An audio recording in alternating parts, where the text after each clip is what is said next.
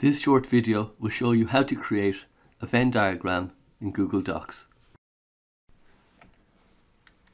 You use the Google Drawing tool to create a Venn diagram. So go up to Insert, then across to Drawing, New Drawing, and the Google Drawing canvas opens up. So click on that, and then we're going to use the Shape tool. Click on Shape, Shapes, and then Circle. So we'll draw a big circle as part of the Venn diagram, the first circle, and then we change the color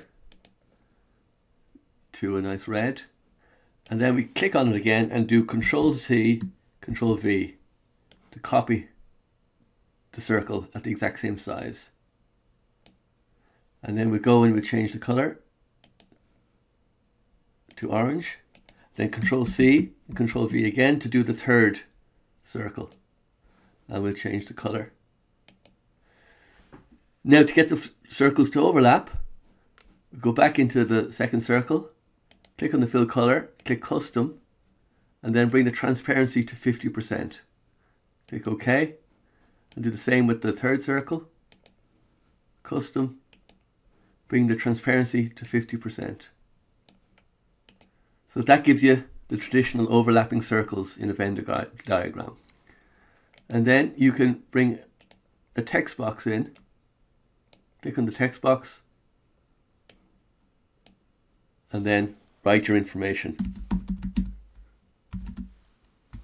You can increase the size of the text box up here.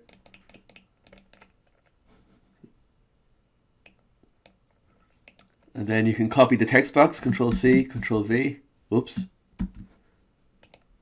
copy the, there's this text box copied, and copy it again, and then you can put the text box in the overlapping parts. So you get the idea. Once you create the Venn diagram circles, then you use the text box feature to add the information to the circles and the intersections.